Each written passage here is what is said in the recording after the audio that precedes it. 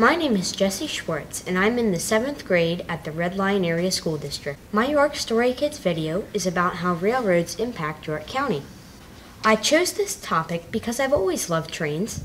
My great-grandfather was even an engineer with the Pennsylvania Railroad, so it must be in my blood. I focused on the York Railway Company for this video story. One fact I learned is that the York Railway now owns and operates on a certain 19-mile stretch of track formerly owned by the Ma and Pa Railroad. This was originally part of the historic Pennsylvania Railroad branch line between York and Hanover. We often take for granted how railroads have shaped York County history. My story shows how railroads are still making important contributions to York County today. All aboard! York, at one time, it was crazy busy. I mean, they had tracks everywhere. I mean, there were so many tracks. They had them running down the streets. Well, they still do.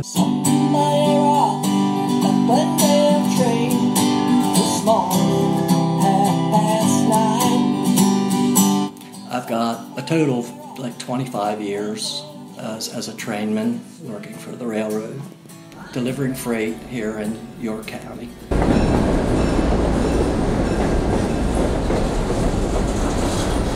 Railroads take a lot of the trucks off the road, so it keeps down the traffic on the roads, and it also helps to cut in the pollution that the trucks would make. You get more for your money when you ship with rail than you would truck. It's cheaper, so you can ship more product for less money because you're shipping it in a bigger box, like, so to speak.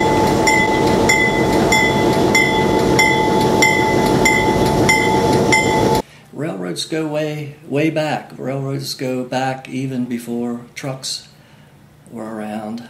And I mean, they used to unload the rail cars and put them on horse and wagons and deliver the freight. So they've been around a long time, and they were vital, especially way back. They were very vital.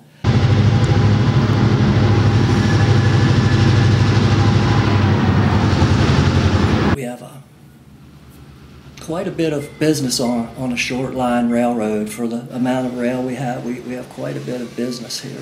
Some people actually think we carry passengers. And I said, no, we deliver freight. We don't deliver people. We deliver many commodities. We deliver cement. We deliver clay. We deliver steel. We deliver coal. We deliver canola oil, corn to Frito-Lay. We deliver canned goods. There's a company called ES3. They bring like Del Monte canned goods from out west, and they bring them here, which then they deliver them to the grocery stores. And many products. I mean, there's some products we deliver to the paper mill to make paper up in Gladfelder Paper in Spring Grove. And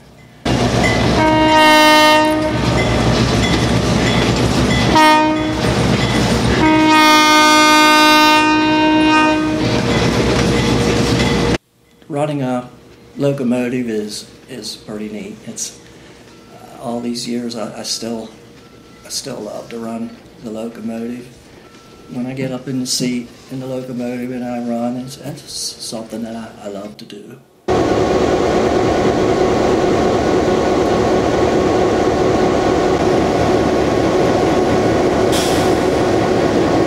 My day starts out, we go to the yard office in Lincoln Yard in West York. And there we have a job briefing where we discuss our work for the day, what we're going to do, so everybody has a general idea of what's going on. Then I go and I start the locomotives, and I inspect them for safety to make sure the brakes are all working and everything's in proper working order, the bell, the horn, I check the oil and the water and make sure they're not low. And then I sign an inspection form to say that I inspected it and everything's in working order.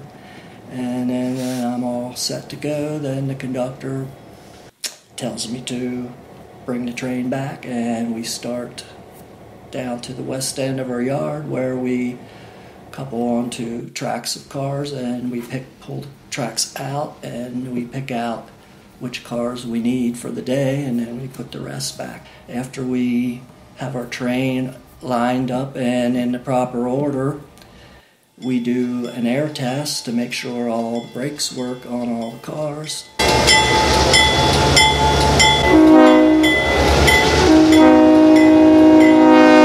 And then we proceed west and service our customers.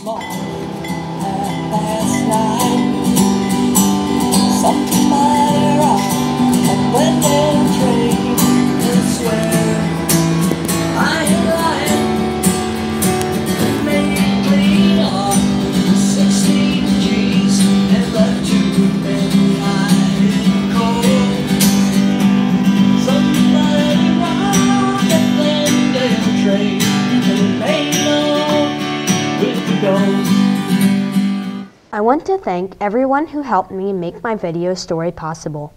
Liz Lewis for reading over my introduction essay, Story Supply for giving me a cool notebook to jot down my ideas, Martin Library for letting us use the room to hold our class, Randy Flaum for showing me the way a video story is put together, and to Uptown York Rotary, the Cultural Alliance of York, and the Pennsylvania Council on the Arts for your support to York Storykids.